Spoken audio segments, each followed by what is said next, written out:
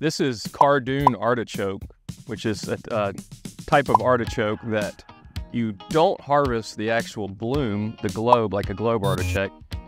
You actually harvest the stems. They do have a very similar flavor as artichoke hearts, and you can basically just peel them, chop them up, and you can braise them. There's lots of different recipes. We harvest them in spring and fall. Of course, they grow all year round, and actually in the summertime they do bloom, and they do get small globes similar to a globe artichoke.